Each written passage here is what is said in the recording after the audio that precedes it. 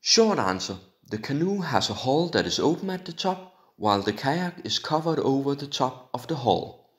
There is more to it than that, but the covered top of the kayak is important to why canoes and kayaks are different.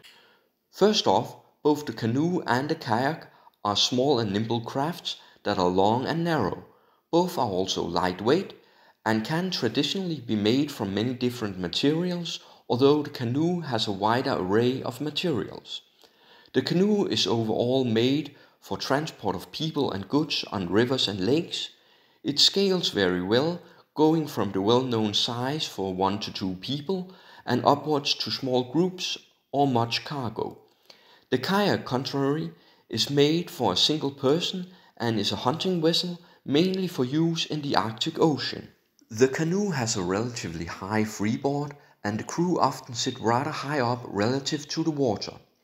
Canoes are in relation to this position up from the water, rowed with a paddle with a blade on one end that's set vertically into the water. The kayak, contrary, has a very low freeboard, which also necessitates the cover over the top of the kayak. This protects from water running over the sides and into the kayak.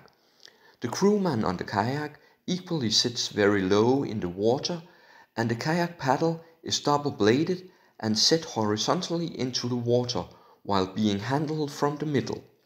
The paddles of the canoe and kayak are thus handled very differently, with the canoe paddle being moved from side to side with each stroke and the force of the stroke coming from the top end. The kayak paddle is not moved from side to side, but the rotary motion of the handling in the middle changes the blade that enters the water from one side to the other.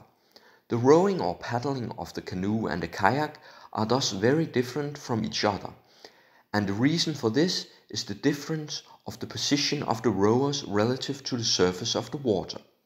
This owes much to the difference in use of the two. The canoe is mainly used for transport, while the kayak is used directly for hunting.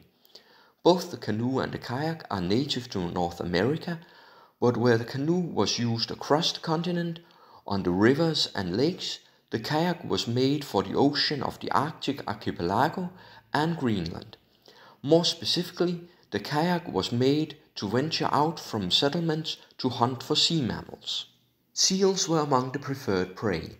The hunter in his kayak would need to sneak up on the seals while they were lying on the sea ice. The hunter would then harpoon the seal and drag it in if he had hunting luck. It is not an easy task to sneak in on a seal, so the kayak needed to have its low profile to stay hidden behind the ice, and the hunter would bend down over the cover of the kayak to stay even lower. The many soft strokes of the kayak paddle also meant that the paddling can be done very silently compared to more forceful paddle strokes where the paddle is raised and moved more. This makes the kayak excellent for hunting Arctic sea mammals and for moving fast through these waters. The kayak thus originally was primarily related to the Inuits. The canoe further south was mainly a design of the Indians of the vast forests. This also influenced the materials used greatly. Today modern kayaks are mostly made of plastic, while canoes are made of plastic or aluminium due to its use in freshwater environments. Both are also available in wood, especially for self-builders. But in the past, both the kayak and the canoe were defined by the available materials in the vicinity of where they were built. Given that the kayak was native to the treeless Arctic regions of the Inuit, they were almost exclusively made from the skin and bone of the marine mammals that the Inuit hunted. And in the case of the reindeer Inuit, it would be made of the skin and bone of the reindeer.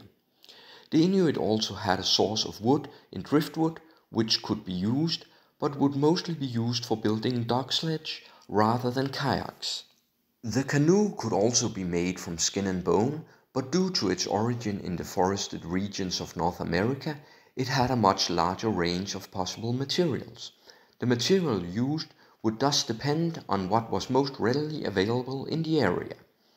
The by far most sturdy version would be a dugout canoe which is known from across the world, where a tree trunk would be cut to shape and hollowed out with an axe or fire. This would also be the most labor-intensive canoe to make, but it would last long and be able to take quite a beating.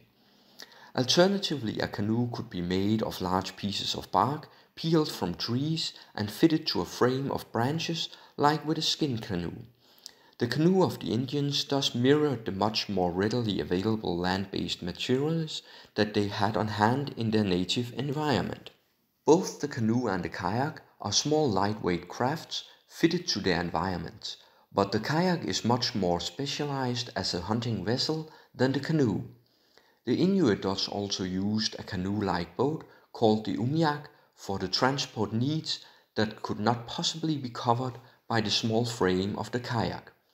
The umiak would also be used by the women, children and elderly when a settlement moved from one hunting ground to another. In winter, dog sledges would be replacing both the kayak and umiak when the sea froze. It is thus clear that the kayak and canoe, despite both being small crafts, are indeed very different and with different uses. They were made for different environments, with the kayak being more specialized, but both are excellent for traveling lightweight over water.